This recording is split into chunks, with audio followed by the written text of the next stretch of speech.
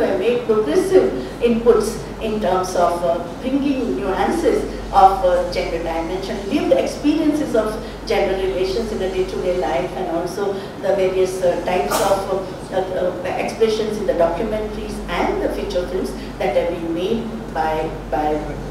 on women, maybe by man and women, and also in the areas which were earlier totally of camera or the cinematography. All these things were earlier male dominated. So we also brought in like Aruna Raje, who was the first woman director, or many other, Paramita Bora, who make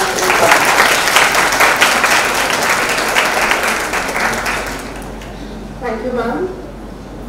I'm sure in maintaining strong mental health, as we commemorate World Mental Health Day, we are honored to introduce a remarkable individual who exemplifies inspiration, perseverance and empathy. She is champion for mental health, Ms. Bhagyashree, a veteran fanatic who works at the crossroads of cinema, social work and health.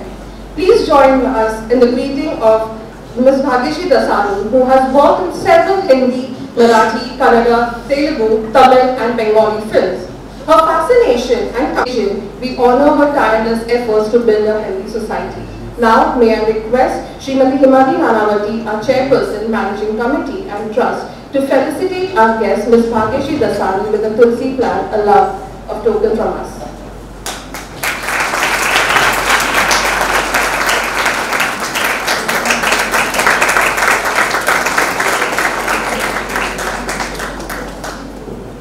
Thank you, ma'am.